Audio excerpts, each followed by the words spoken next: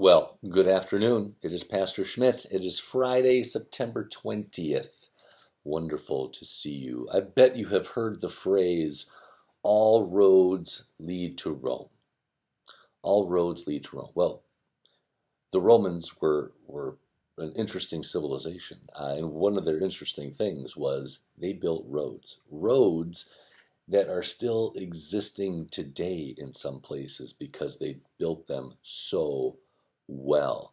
They would start in Rome, and those roads would move out throughout the Roman Empire. It wasn't necessarily exactly true, but in essence, all roads led to Rome. At least the paved ones did. Pope Francis, interesting guy. The leader of the Roman Catholic Church, he said something very interesting. He said this: all religions are paths to God. All religions are paths to God. And that is absolutely not true.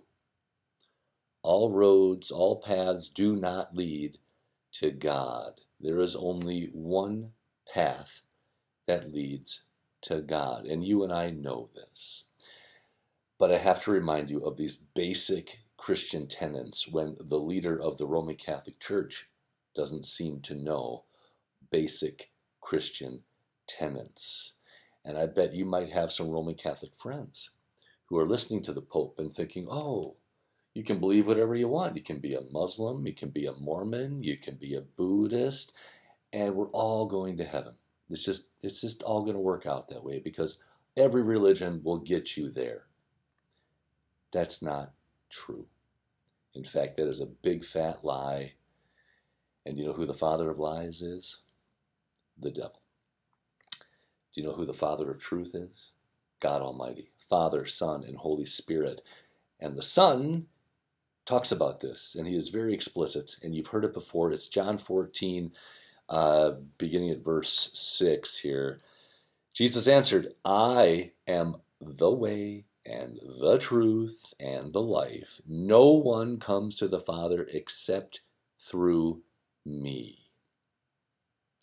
I am the way, the truth, and the life. A little grammar lesson. The word the, in this case, is the definite article as opposed to the indefinite article. The indefinite article in English is a or an.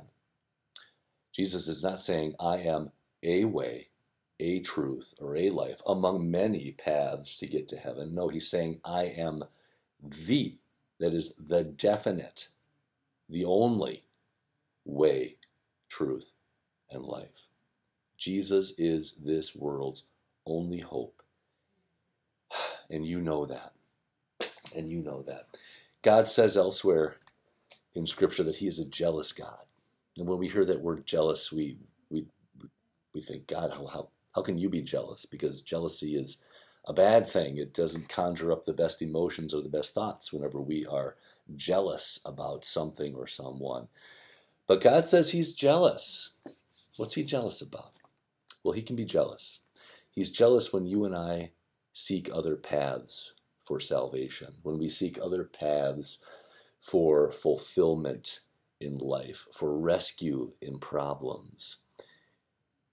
He's jealous because he knows those paths don't lead to him. Those paths do not lead to resolution.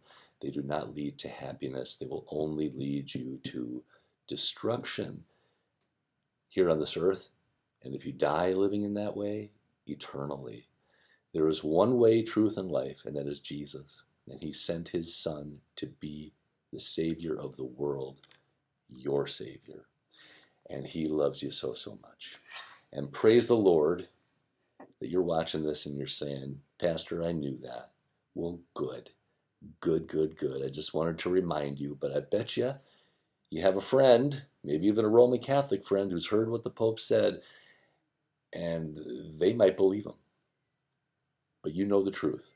Jesus is your Savior, their Savior, our only Savior, the way, the truth, and the life. And we've got them. We got all three. Heaven is our home because of Christ. All of our sins are gone because of Christ, the only way. All right. Take it easy. Have a good weekend. Bye-bye.